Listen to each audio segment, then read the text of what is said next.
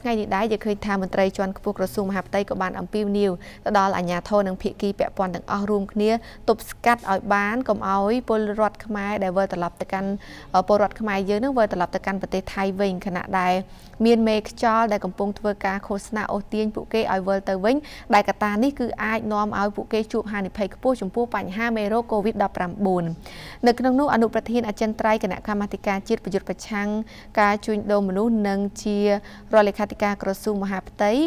លោកជំទាវ ជួប៊ុនអេងនៅក្នុងកិច្ចប្រជុំជាមួយស្ថាប័នពាក់ព័ន្ធអង្គការសង្គមស៊ីវិលនានានិងអង្គការសហប្រជាជាតិតាក់ទងទៅនឹងជនទេសន្តរប្រវេសន៍ស្ដីពីកិច្ចសហការនៅក្នុងការឆ្លើយតបនឹងវិបត្តិ COVID-19 ក្នុងចំណោមពលករចំណាក់ស្រុកនិងសហគមន៍នៅព្រឹកថ្ងៃទី29 ខែមេសានេះបានលើកឡើងថារហូតមកដល់ពេលនេះពលករខ្មែរបានវិលត្រឡប់មកពីប្រទេសថៃវិញគឺមានចំនួនជិត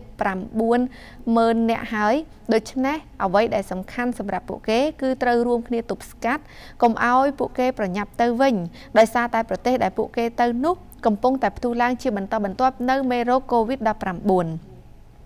លោកជំទាវបានបញ្ជាក់ថាសប្តាហ៍ថ្ងៃនេះមានជនខិលខូចដែលហៅថាមេខ្យល់នោះបានដើរបំផុសឬក៏ឃោសនាឲ្យពួកគេវិលត្រឡប់ទៅប្រទេសថៃវិញដោយប្រាប់ពួកគេថាសម្បូរការងារវិញនិងមានចេតនាចង់យកថ្លៃពីពួកគេដោយលួចដឹកតាមច្រកនានាដែលមិនមែនជាច្រកអន្តរជាតិនិងផ្លូវការនោះហើយដូច្នេះហើយយើងត្រូវរួមគ្នាទប់ស្កាត់កុំឲ្យពួកគេត្រឡប់ទៅវិញដើម្បីការពារបង្ការការរីករាលដាលនៅមេរោគ COVID-19 ដែលអាចឆ្លងទៅដល់ពួកគេឬក៏អាចឆ្លងចូលទៅដល់សហគមន៍នានានោះលោកជំទាវបានបន្តថាពលករដែលបានវិលត្រឡប់មកពីប្រទេសថៃវិញនោះគឺពួកគេភាគច្រើនកំពុងតែប្រឈមនឹងបញ្ហាសុខភាព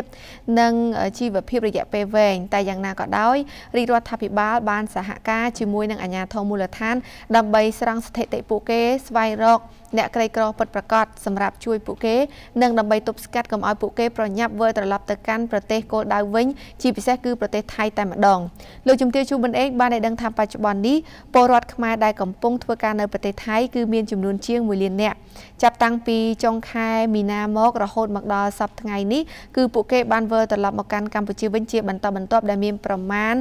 89,000 នាក់ហើយក្នុងចំណោមនោះអ្នកខ្លះបានលួចវិលត្រឡប់ទៅកាន់ប្រទេសថៃវិញតាមផ្លូវលួចលាក់